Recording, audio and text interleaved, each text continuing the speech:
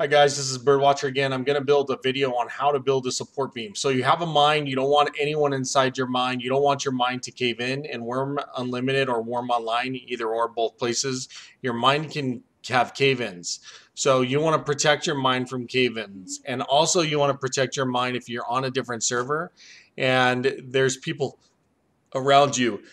Just in case they accidentally run into your mine. It could be totally on accident and they hit your mine, and next thing you know, you log in the next day and your mine is not what you wanted it to look like. What you're going to want to do is going to want to make a bunch of shafts, which I just got done making. You'll see in prior videos how to make a shaft. You're going to want to cut down some logs, and you're also going to need to make some ribbons out of iron. You'll see in videos how to do all of those things. I have videos. So, but this is how this video is going to tell you how to make a reinforcement for your wall. So you're going to take a log on a shaft, right click the shaft. You want to select the log by double left clicking, right click the shaft, go to create, mine door and support beams. And you're going to see support beams popped up there. You're going to want to click on that. It's going to pop up in front of you. It's going to look unfinished. So what do you do now? You have an unfinished support beam. You want to add to the crafting window. So when you add it to the crafting window, it's going to tell you exactly what you need. You can see here I need a log, 2 ribbons, and 3 shafts. I happen to knew that what I needed because I already checked beforehand, but now I'm going to add those things. So I'm going to stand on it. I'm going to add my log, add my ribbons, and I'm going to add my shaft. I need 3, so I'm going to throw in 42 because I can't count very well. All right, so I have a support beam now. You guys see me I'll make another one just so it's easy. And I'm going to hang these up also so people can see what they look like when they're hung up on the same video. So we're going to do it again. We add the support beam. We add the logs to the crafting window. We don't need them anymore. We just needed 1. Okay, we add the shafts that it needs, and we add the ribbons.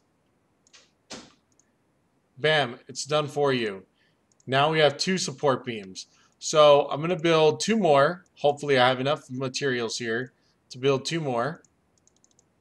And then we're going to go in the mine, and I'm going to show you what you do with these things, why they're extremely important, or why I feel they're important. Maybe you're not going to want to build these. Maybe you don't like the way they look. I honestly don't know.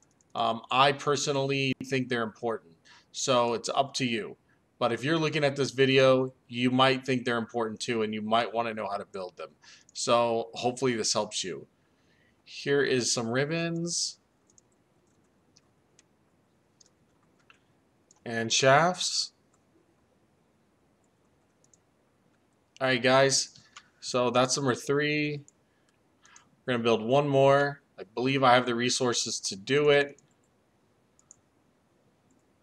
I'm cutting down Mayan Bliss's whole area to make these videos for you guys. Not really. We have lots of trees here, don't worry. But it feels like it sometimes when I look out and I'm like, where are the trees? We're in trouble. I need to cut down a tree really quick. Oh, I have logs behind me. Yeah, I cut extras, guys, so we're good. We are going to use this last log, and we are going to finish this one, and then I'm going to go show you how to put them on a wall. All right. Holy smokes, your house looks good at a distance. I mean, it looks good close up too, but it looks really good. Looks really nice. Thank you so much. All right, guys, so we are going to go into my mine, and we are going to put these on the walls. These are really neat.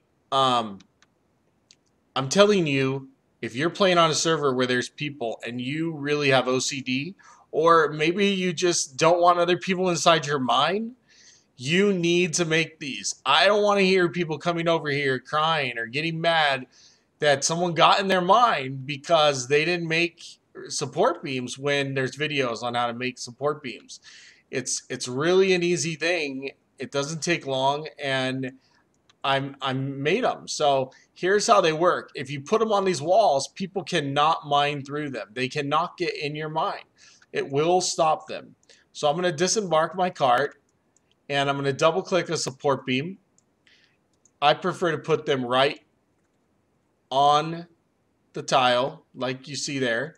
Double click the support beam, click on the tile, reinforce. No one can get in here now. They can't get in that area. You can also put them here on this wall. You see? I was going to show this too if you want. If you don't want someone getting in, you can build floor reinforcements too. I'll do that video later. But there you go. So now say someone hit a rock tile on the outside of my mine. Or say they have a mine a little bit down from my mine over there, and they are mining my direction. Well, they can mine to your direction, but they might your whole mine might not be on deed. You might not have it all on deed. So you're not going to get through this reinforced wall if it's reinforced. So I hope that helps you guys. Hope you enjoy the video. That's how you do reinforcements.